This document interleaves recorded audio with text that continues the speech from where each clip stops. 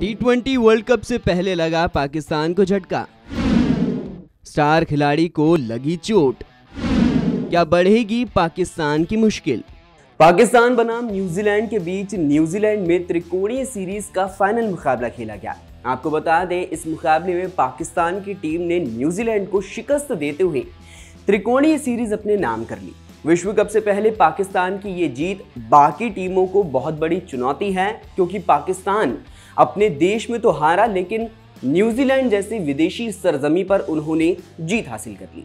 लेकिन न्यूजीलैंड की टीम को हराने के बावजूद भी पाकिस्तानी टीम को एक बड़ा झटका लगा है, और ये बड़ा झटका उन्हें एक स्टार खिलाड़ी के चोटिल होने से लगा है। आपको बता दें कि न्यूजीलैंड की बल्लेबाजी के दौरान स्टार खिलाड़ी आसिफ अली गंभीर रूप से चोटिल हो गए और उन्हें मैदान से बाहर जाना पड़ा। मामला उस वक्त का है जब न्यूजीलैंड बल्लेबाजी कर रही थी और डीप मिड विकेट की तरफ फील्डिंग करते हुए आसिफ अली ने गेंद को चौका जाने से बचाने के लिए डाइव लगा दी। इस दौरान वो बाउंड्री तो नहीं रोक पाए और उनका घुटना जमीन से अड़ गया।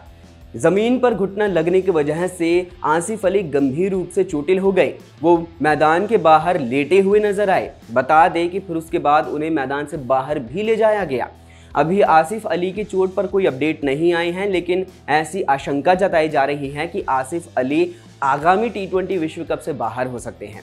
अगर ऐसा होता है तो पाकिस्तानी टीम के लिए बहुत बड़ी मुश्किल हो जाएगी, क्योंकि आसिफ अली के रहने से टीम को मिडिल ऑर्डर में अच्छी मजबूती मिल जाती है। साथ ही साथ आसिफ अली एक विस्फोटक बल्लेबाज भी हैं, तो ऐसे में वो फिनिशर की भूमिका भी निभा सकते हैं।